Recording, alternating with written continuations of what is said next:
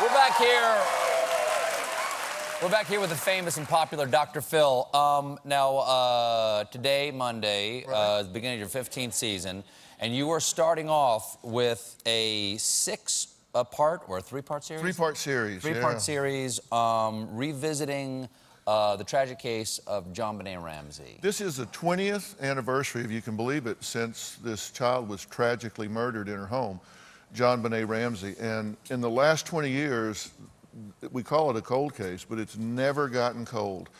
The internet has just been abuzz with this, and people have never let this go. And in the last 20 years, there is one missing link. There was one person known to be in that house the night of that murder that in 20 years has never spoken. That's the missing link, and that's the brother, Burke Ramsey. And he has never spoken in 20 years until now. And I'm interviewing him on the show that was on today, on tomorrow, and then next Monday. It's the first time he's spoken in 20 years. And there were 3 tapes of him, and 2 interrogation tapes and 1 with a psychologist at the time. And those tapes disappeared as well and have been missing for the last 18, 20 years. And we also have those tapes. And we're going to look at those tapes. I'm going to look at those tapes with him, watching him watch himself at the time his little sister was murdered. And we're going to talk about what happened. After 20 years, I can't remember, did it ever go to trial? No, she was murdered in her home. They found her the morning after Christmas, and that there was a 3.5-page ransom note left on the stairs, but she was in the house. They found her in the house the next morning. She was found by her father. Ransom note, but yet they didn't take the child. And the FBI say it's the longest ransom note they have ever had in history, and it was written on stationery that was in the house before. They didn't bring it with them. You worked in the court system for many years, helping people put together juries. Do you have faith in our criminal justice system, or do you believe it can be manipulated to win rather than bring justice? Because a lot of people believe that of our court system now. Well, I think the collective IQ of any jury is at least 1,200.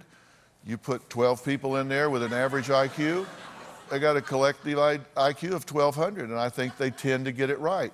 And when I worked in there, I worked to help people tell the truth effectively. And there's a big difference between telling the truth and telling the truth effectively. And I help Telling the truth effectively is telling a story. Well, yeah. Telling the truth is merely factual. Telling the truth effectively is creating a narrative that the audience will, or the audience being the jury, will come along with. Yeah, you got to know who's on your jury. You got to know how they listen, what matters to them. You got to understand what their values are, and you got to frame your case up in a way they can understand and relate to. And that's what I did. I'm not a lawyer. I don't mean to brag, but I'm not. I'm not a lawyer. I worked on the psychological aspects of the story, getting it across. If you were helping someone put together a jury for something tragic like the JonBenet Ramsey case, who would you say they should have on that jury? You have to understand who's on your jury at a core value level. Look, common sense is not common. It's just not common enough anymore. I think people. What does that mean? Because that sounds super cool and folksy with a Southern accent, but you can make anything.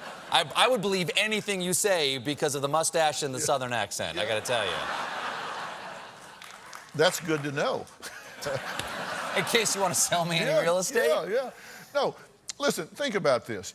I've spent my whole life figuring out why people do what they do and don't do what they don't do. Think about that. If you know why people do what they do and don't do what they don't do, you have a huge leg up in life. And for example, when I look at a jury, I don't care where they work. I don't care what church they go to. I want to know what their core values are. There are certain core values that if people embrace that and you know that about them, you can know how to try your case. Core value, you don't reward bad behavior. Core value, right?